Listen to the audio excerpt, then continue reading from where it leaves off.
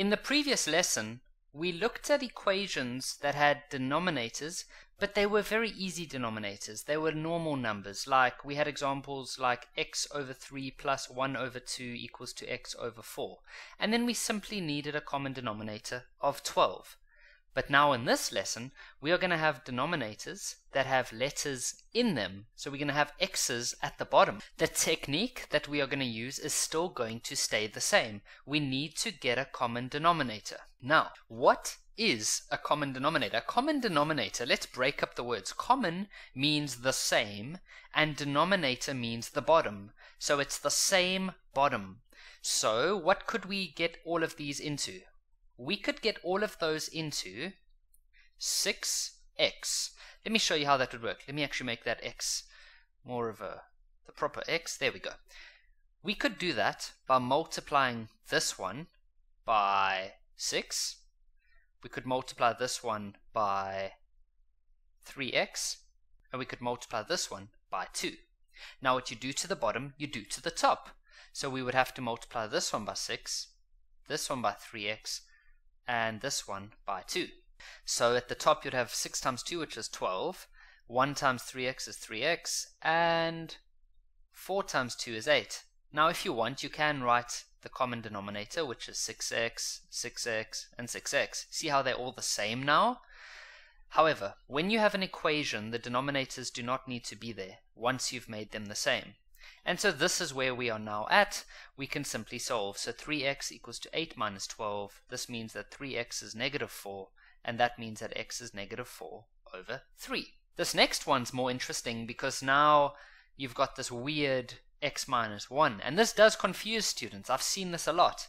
A lot of students do battle to understand what to do here. So what we're going to do, and it's going to take a bit of time, but I'm going to show you a couple of examples. The lowest common denominator here is simply going to be x with another x minus 1. The reason for this is that I could just multiply this one with x, I could multiply this one with x minus 1, and I could multiply this one with x and x minus 1. Think about it. What would this give you if you multiply it with x? Well, it would be x minus 1. What about this one? If you multiply it with x minus 1, it would be x minus 1. And what about 1 multiplied by that? Well, it's easy. X and x minus 1. Look at that. All of them are now the same.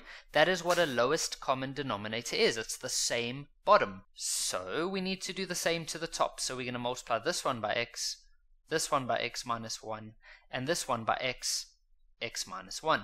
And so we don't have to multiply it out just yet. I'm just going to say 4x, and we're going to multiply that with x plus 2. That 2 is going to be multiplied by x minus 1, and then that's equal to 4, which is going to be multiplied by x and x minus 1. Now I'm not going to go write out the denominators. If we did though, it would be x minus 1, x minus 1, and x minus 1. I said I wasn't going to, but I just did. Now when the denominators are all the same, which they are, you can ignore them. And so we just left with the top parts. So we're going to multiply that together, which is 4x squared plus 2x minus 2, because I put the 2 inside, and that's equal to 4x squared minus 4x. These 4x squares are actually going to cancel once you take everything over, so that's quite nice. So what we now have is 2x minus 2 equals to negative 4x. I'm going to bring the negative 4x over, so that's going to become 2x plus 4x, and I'm going to take this negative 2 over to become positive 2.